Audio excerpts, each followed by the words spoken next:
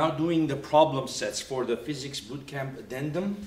We have problem 1, which asks if a beam of light of wavelength 662.6 nanometers, okay, has an energy of 15 electron volts, how many photons does it have? So these questions will involve more math and more problem solving. Well, remember when we talked about the electromagnetic spectrum, we said from 400 to 700 nanometers, that is the visible light range. So we're talking here about a beam of light which is monochromatic, which has the same wavelength, 662.6, that's going to be about a red color, okay? So this is a red beam, it could be a laser beam, and it has an energy of 15 electron volts. Let's talk about what 1 electron volt is. 1 electron volt is the energy that an electron gains when it goes through a potential difference of 1 volt. So it gives you, it's the potential energy, change in potential energy, Q times delta V. So in order to know how many joules that is, the charge of 1 electron is 1.6 times 10 to the minus 19 coulomb.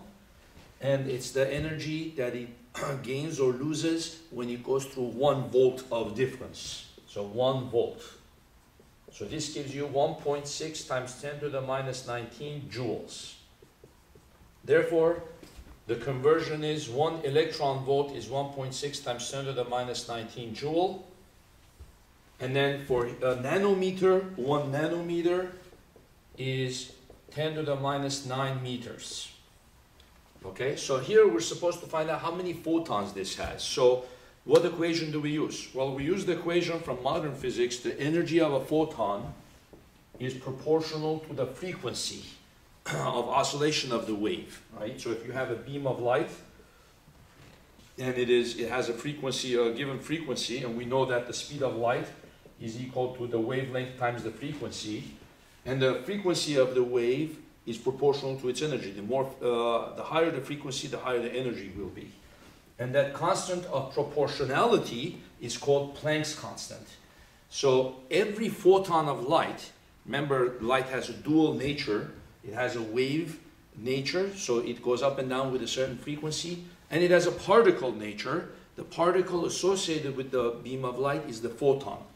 Every photon has an energy that it carries, and it's equal to HF, where H is Planck's constant, right? So that's the energy of each particular photon. So Planck's constant is 6.626 times 10 to the minus 34 joule seconds. Okay, so that's known as Planck's constant. Planck's constant. So now we want to know what is the total energy of this. Well, it's 15 electron volts. And we want to know how many photons it has. So how do we do that? Okay, well, we'll say the total energy of the beam is equal to number of photons, HF. N is the number of photons. Each photon has an energy of HF. So the total energy is what? 15 electron volts, right? And then each electron volt is 1.6 times 10 to the minus 19. Joule. Okay, that converts the units of energy to the units of joules. Then here we have the number of photons. H is 6.626 times 10 to the minus 34 joule seconds. 6.626 times 10 to the minus 34 joule seconds. Now what's the frequency of the light beam? Well, the frequency of the light beam is the speed of light divided by its wavelength. You see, the wavelength of the light beam is given. So we need to do speed of light divided by its wavelength. Well, so far what do we have? The joule and the joule is going to cancel.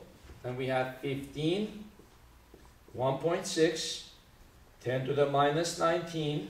The 6.626, 10 to the minus 34 is going to come down to the bottom. 10 to the minus 34. Then we have N. Now we need to put the speed of light, which is 3 times 10 to the 8 meters per second. Remember, we had an extra second here as far as a unit is concerned, an extra second. And then the wavelength is going to be what? 662.6 nanometer, and each nanometer is 10 to the minus 9 meter. So times 10 to the minus 9 meter. Now look what happens as far as units. Meter, meter cancel, second, second cancel. So meters cancel, seconds cancel, and therefore n is unitless. N is the number of photons that we have in that beam of light. Okay? So the final solution is going to be what?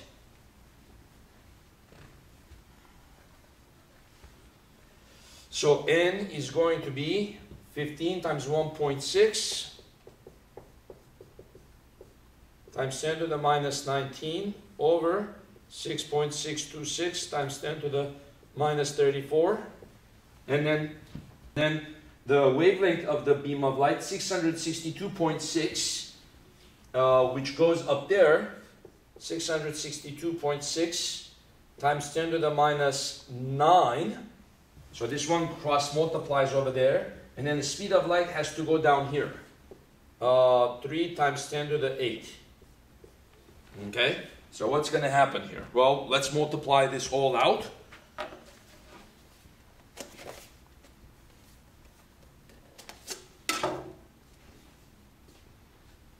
Okay, so 15 times 1.6, that gives you 24, times 662, times 662.6, that gives you 15,902. You divide that by 6.62, 6.626, and you also divide that by 3. Right now I'm just doing the numbers. Divide that by 3, you get 800. Well, what happened here, you got a whole number. Why? Because this wavelength was purposely given to you so that it happens to be actually a multiple of Planck's constant. You see 6.626, 662.6. So when you divided this, it's going to end up perfectly canceling and you get a nice number. So this one takes care of this, this, this, this, this. And now how do we do the powers of 10? 10 to the minus 19, 10 to the minus 9 gives you what? 10 to the minus 28. 10 to the minus 34, 10 to the 8 give you what? 10 to the minus 20. You subtract 8 from 34, you get what? 26. Right? Now what? 10 to the minus 28 over 10 to the minus 26 is what? 10 to the minus 2. 800 times 10 to the minus 2 gives you what? N is 8. So 8 photons. So that beam of light is not energetic at all.